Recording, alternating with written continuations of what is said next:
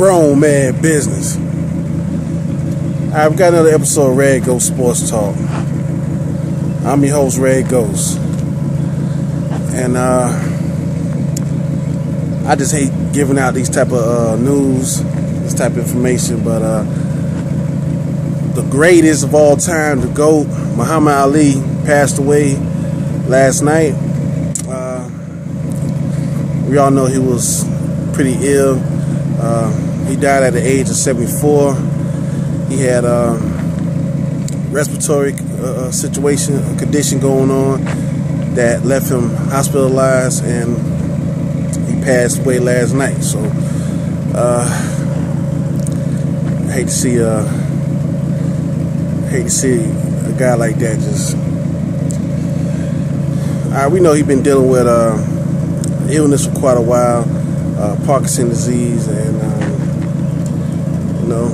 he's in a better place now. I'd like to send my love and prayers and condolences to the family, the Ali family, his daughter Layla Ali, and the rest of his family as well.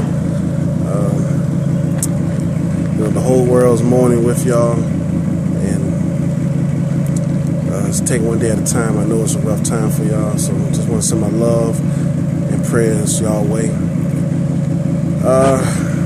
Alright, it's just been too much bad news going on in the year 2016.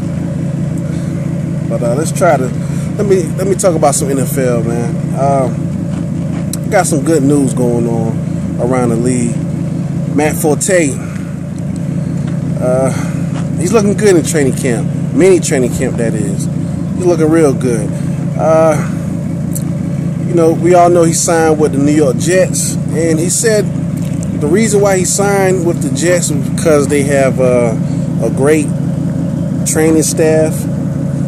And Matt Forte, for like the past 2 or 3 seasons, he's been dealing with injuries that left him sidelined over there as the Chicago Bears. He was a Chicago Bears for 8 years. He's 30 years old now, so he came in the league when he was 22. And when you up in that age right now, it's important to stay healthy. It's important to get the proper training for your body,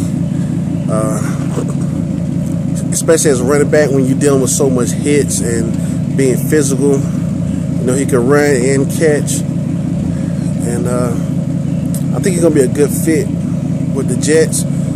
Last year they was so close in getting to the playoff.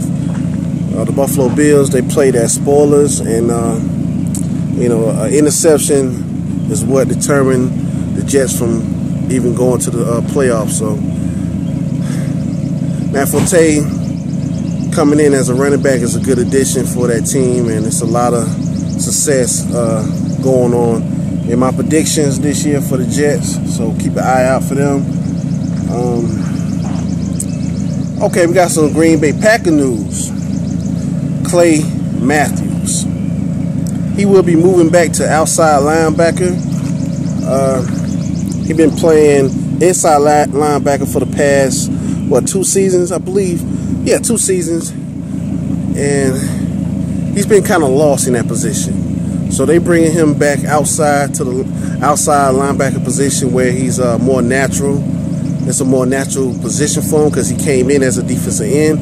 So it's just like back to his comfort zone. So their goal is to keep him as an outside linebacker, but it's not definite that he would stay as an outside linebacker.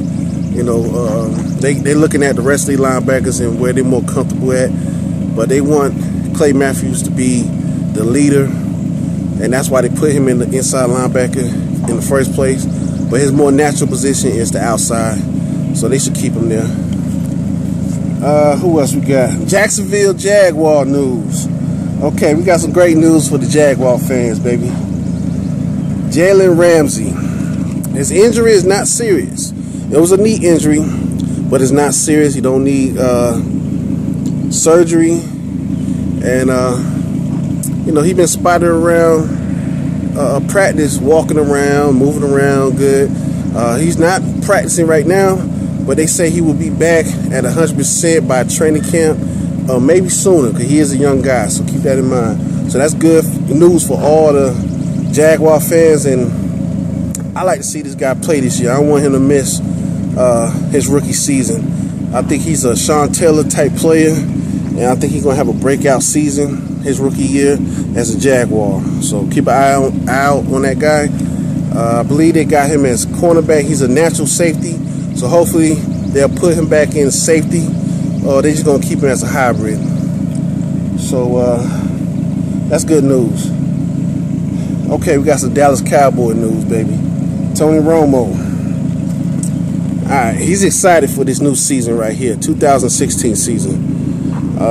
We all know 2015, last season, he only played 4 games. He was sidelined with a fractured collarbone. Well, he hurt it multiple times over the season of last year. But he's looking forward to this season. He got some good new weapons. You know, Big Zeke, Ezekiel Elliott from Ohio State. And I'm excited to see how Dallas Cowboys is going to play this year. You know, they got Dak Prescott as a backup quarterback. He's a rookie quarterback. I think he is the future of that franchise. And Tony Romo, he need to have a great season. He don't need to get hurt. He don't think that the collarbone injury will linger this season. I don't think he don't feel like he will have any issues with his collarbone this season. I hope not. I hope he don't deal with any more injuries this season. This is a season he needs to play. He don't need to miss any games. He need to have a good breakout season. At least get the Cowboys to the playoff. And that's about it, man. Oh, Sam Bradford, you know, he's looking good in mini training camp as well. In practice also. I think practice just started yesterday. No more mini training camp. But he's looking good. A lot of his offensive linemen, they are talking positive about Sam Bradford. A lot of people, his players are saying that people don't realize how athletic he is. And I've been watching some of his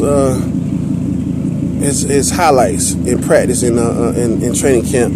He's looking pretty good, man. So hopefully he have a breakout season this year. Not breakout, a big season. He need to have a big season. He's another one who don't need to have any injuries or need to miss any games. I think he'll play pretty good this year because he have a lot to prove. So just tell me what y'all think. Rest in peace, Muhammad Ali, the greatest ever did it, baby. The GOAT, hashtag the GOAT, hashtag the butterfly and the bee. Hey, let's just say it, baby. Rest in peace, Muhammad Ali. You know my slogan, baby. Grown man business.